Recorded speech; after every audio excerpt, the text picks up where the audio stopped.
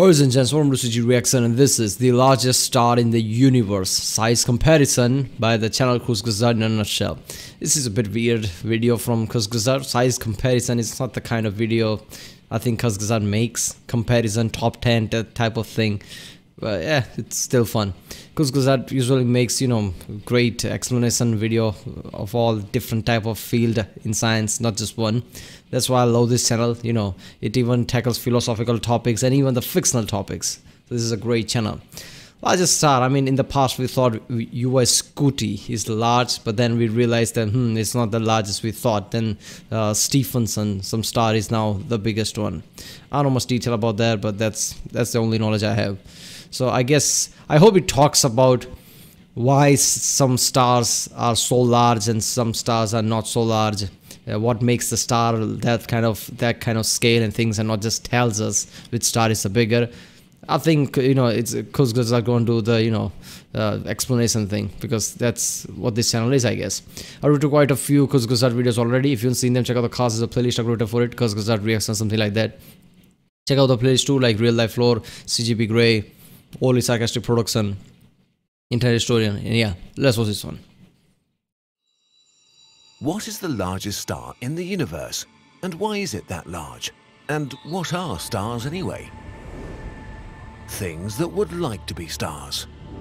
We begin our journey with Earth, not to learn anything, just to get a vague sense of scale. Like to be stars. The smallest things that have some star-like properties are large gas giants or sub-brown dwarfs. Like Jupiter, the most massive planet in the solar system, 11 times larger and 317 times more massive than Earth, and more or less made of the same stuff as our Sun, just much less of it.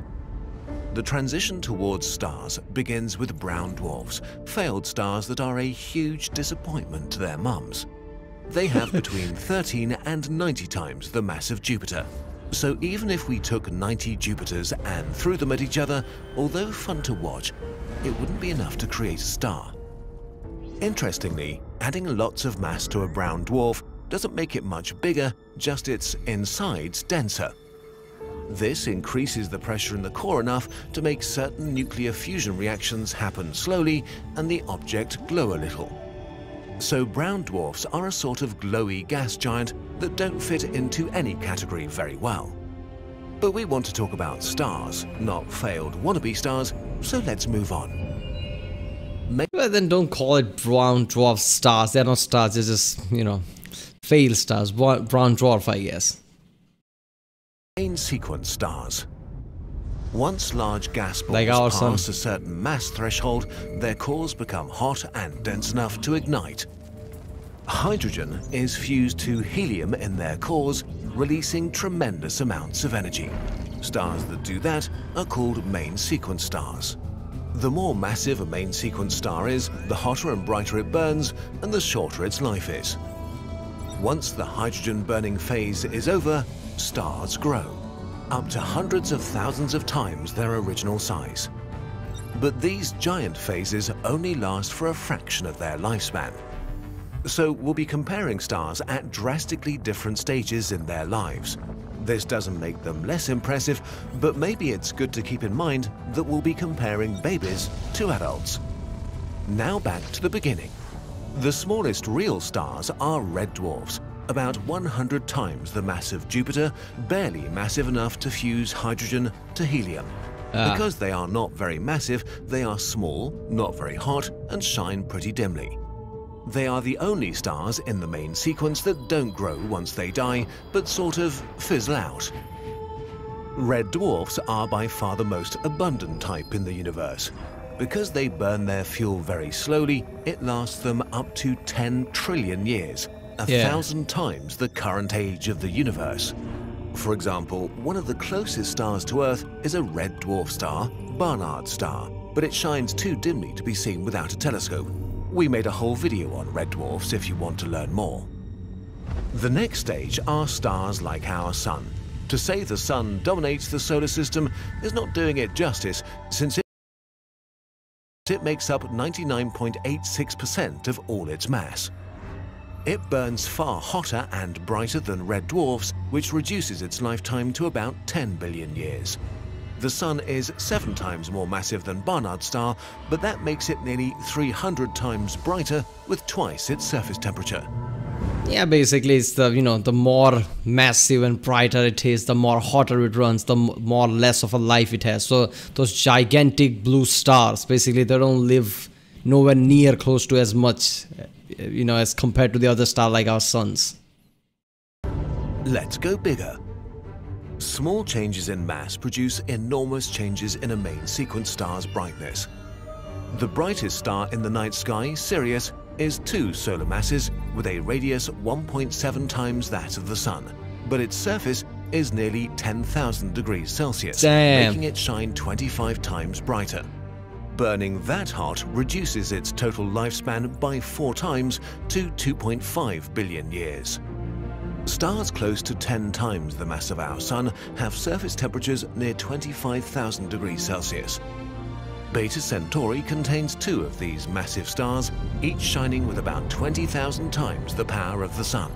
That's a lot of power coming from something only 13 times larger, but they'll only burn for about 20 million years. That's nothing. Entire generation. 20 million is nothing compared to the other. Look at our Sun's lifetime is 8 to 10 billion years. Red dwarfs are even higher. So just 20 million, that's nothing. Of these blue stars die in the time it takes the Sun to orbit the galaxy once. Yeah. So is this the formula? The more massive, the larger the star.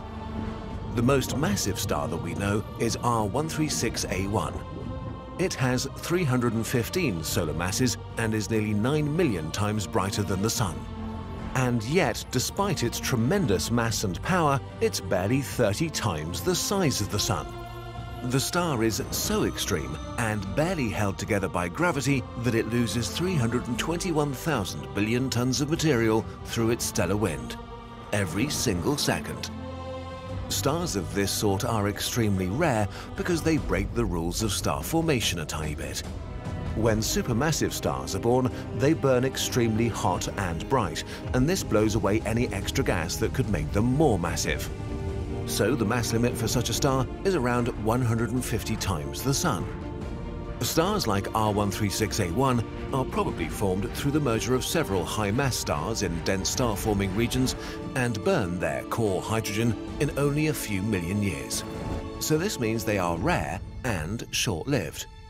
From here, the trick to going bigger isn't adding more mass.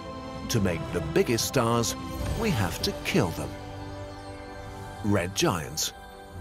When main sequence stars begin to exhaust the hydrogen in their core, it contracts, making it hotter and denser. This leads to... at the end of the star's life, it swells up and becomes a red giant, but it's a phase of a star. It's not really... Is it fair to say those are the massive stars? Yeah, kind of is because they swell up. But, in their main life, which is the biggest star, I think that's what the category should be. If you're just going to compare any star with the red giants, of course, red giants are going to be bigger. But that's just a star whose end of its life and is bigger now. Hotter and faster fusion, which pushes back against gravity and makes the outer layers swell in a giant phase. And these stars become truly giant indeed. For example, Gacrux. Only 30% more massive than the Sun, it has swollen to about 84 times its radius. Still, when the Sun enters the last stage of its life, it will swell and become even bigger, 200 times its current radius. In this final phase of its life, it will swallow the inner planets. And if you think that's impressive... Wait a minute, so this is something that's confused, isn't it? Some studies tells us that it's not just going to encompass Venus's orbit but also Earth, while some says it's probably going to touch Earth's orbit but not going to, I guess, consume it. So we are just at the edge, but even though in the end it wouldn't matter, because even if our Sun's giant phase doesn't consume the Earth's orbit, it would be so close that everything would burn up basically on the planet, so planet is screwed anyway. Follow the inner planets. And if you think that's impressive, let's finally introduce the largest stars in the universe, hypergiants. Hypergiants are the giant phase of the most massive stars in the universe. They have an enormous surface area that can radiate an insane amount of light. Being so large, they're basically blowing themselves apart, as gravity at the surface is too weak to hold on to the hot mass which is lifted away in powerful stellar winds. Pistol Star is 25 solar masses, but 300 times the radius of the Sun, a blue hypergiant aptly named for its energetic blue starlight. It's hard to say exactly how long Pistol Star will live, but probably just a few million years. Even larger than the blue hypergiants are the yellow hypergiants. The most well-studied is Rho Cassiopeia, a star so bright it can be seen with the naked eye, although it's thousands of light years from Earth. At 40 solar masses, this star is around 500 times the radius of the Sun and 500,000 times brighter. If the Earth were as close to Rho Cassiopeia as it is to the Sun, it'd be inside it and you would be very dead. Yellow hypergiants are very rare though, only 15 and is it just me or that was creepy as F? That thing coming closer, look at that. Oh god. 500,000 times How was brighter. that again? If the Earth were as close to Rho Cassiopeia as it is to the Sun, it'd be that is inside ridiculous. it and you would be very dead. Yellow hypergiants are very rare though, only 15 are known. This means they're likely just a short-lived intermediate state, as a star grows or shrinks between other phases of hypergiantness. With red hypergiants, we reach the largest stars known to us, probably the largest stars even possible. So, who's the winner of this insane contest? Well, the truth is, we don't know. Red hypergiants are extremely bright and far away, which means that even tiny uncertainties in our measurements can give us a huge margin of error for their size. Worse still, red hypergiants are solar system-sized behemoths that are blowing themselves apart, which makes them harder to measure. As we do more science and our instruments improve, whatever the So this implies that, you know, this guy spilled some sauce on the screen and mistaking for a larger one. Okay. largest star is will change. The star that is currently thought to be among the largest we've found is Stephenson 218. It was probably born as a main sequence star a few tens of times the mass of the Sun and has likely lost about half its mass by now. While typical red hypergiants are 1,500 times the size of the Sun, the largest rough estimate places Stephenson 218 at 2,150 solar radii. Yeah, so I think, you know, we knew about Stephenson before, but we always thought US Scooty is the biggest one. But like he said, you know, the measurement issue, I think, told us that it's bigger than it actually was. Then we realized, wait a minute, it's not that big. Then we come to conclusion, oh, it's nowhere near as big as we thought. So Stephenson is the biggest now. I think that just happened 1 or 2 years ago. And shining with almost 500,000 times the power of the Sun. By comparison, the Sun seems like a grain of dust. Our brains don't really have a way of grasping. Seriously, look at that. You can't even see the curve of this star, and that's how small our Sun is. Earth, you can't even see if the Earth was drawn here. This is ridiculously big. This kind of scale. Even at light speed, it would take you 8.7 hours to travel around it once. The fastest plane on Earth would take around 500 years. Dropped on the Sun, it would fill Saturn's orbit. Whoa, as it evolves, Saturn's orbit. So if our Sun became, when our Sun becomes a red big giant, it will, I guess, consume Venus and at most Earth's orbit.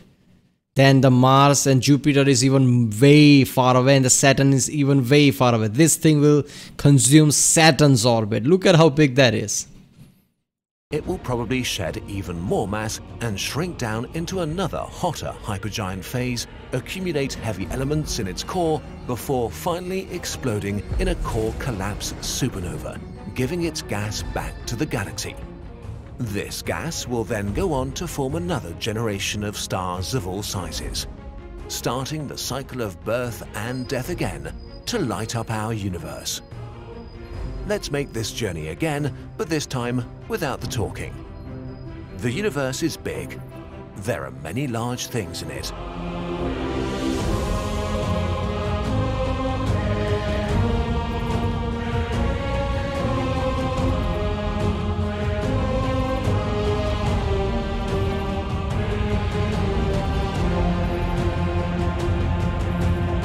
Damn. Oh, hey. If you want to play a bit more with size stuff, we have good news. We've created our first app, Universe in a Nutshell, together with Tim Urban, the brain. Damn, that is something, isn't it? Stephenson is ridiculously big. Well, you know, the Kurzgesagt was zooming out. Our sun disappeared, and then Stephenson appeared. That was just humongous. That is ridiculous. That scale. That's why it's a cosmic scales are something that you can't really comprehend. So this is the scale that you can't really imagine. That's how big that is. Alright people, that was the largest star in the universe by Kurzgesagt. If you like my reaction, don't forget to like and subscribe. Check out the reaction. There's a link in the description. Check out the cast playlist. Check out the end cards, and I'll see you next time.